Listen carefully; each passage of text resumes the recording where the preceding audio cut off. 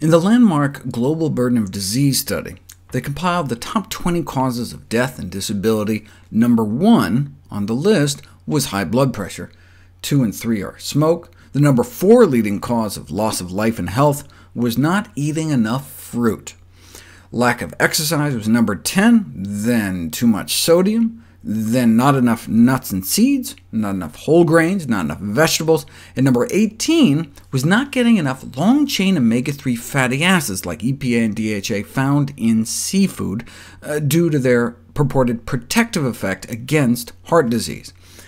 Even years ago, when this was published, however, they were already questioning the benefits of these fish fats, as more and more randomized controlled trials put them to the test, and they failed, culminating in the recent meta-analysis that I profiled previously that appeared to put the issue to rest. Cardiovascular protection isn't the only thing fish and fish oil consumption was hyped for, though. Omega-3s have also been touted to treat depression. But after taking into account all the negative results that went unpublished, there appears to be no benefit for major depression or for preventing suicide, as I explored previously in my video on fish consumption and suicide. But what about for the prevention of cognitive decline or dementia? The available randomized controlled trials show no benefit for cognitive function for omega-3 supplementation in studies lasting from 6 months to 40 months among healthy older adults. It may sometimes even make things worse. Higher current fish consumption predicted worse cognitive performance, and greater past fish consumption in childhood predicted slowed perceptual speed and reaction time. This may be due to neurotoxic contaminants in fish, such as mercury. We've known that the developing brain is particularly sensitive to the damaging effects of mercury, but maybe the aging brain is as well. This would explain results like this, where higher omega-3 levels were associated with high levels of cognitive impairment and dementia. More EPA found in the cognitively impaired, and more DHA found in the demented, presumably because of pollutants like mercury and PCBs in seafood that have been related to cognitive impairment or Alzheimer's disease.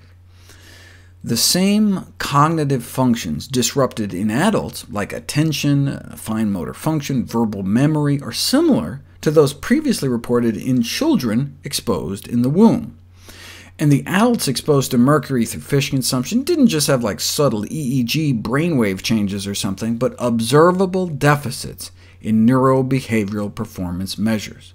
For example, poorer performance on tests of fine motor speed and dexterity, concentration. Some aspects of verbal learning and memory were also disrupted by mercury exposure, and the greater the mercury levels, the worse they did.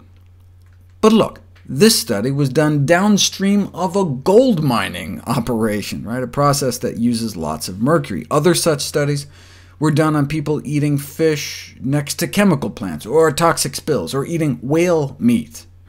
What about a more mainstream population? In fact, an elite group of well-educated participants, really well-educated, most were corporate executives like CEOs, all living in Florida, and wealthy enough to afford so much seafood that at least 43% exceeded the EPA safety limit for mercury, and it had an effect. Excessive seafood intake, which they defined as more than 3 or 4 servings per month of fish like tuna or snapper, elevates mercury levels and causes cognitive dysfunction. Not much, only about a 5% drop in cognitive performance, but a decrement that no one, let alone a health-conscious and achievement-oriented person, is likely to welcome. It's worth noting the irony of this situation, the fact that corporate executives who choose to overconsume seafood for health reasons instead sustained a drop in their executive functions as a result.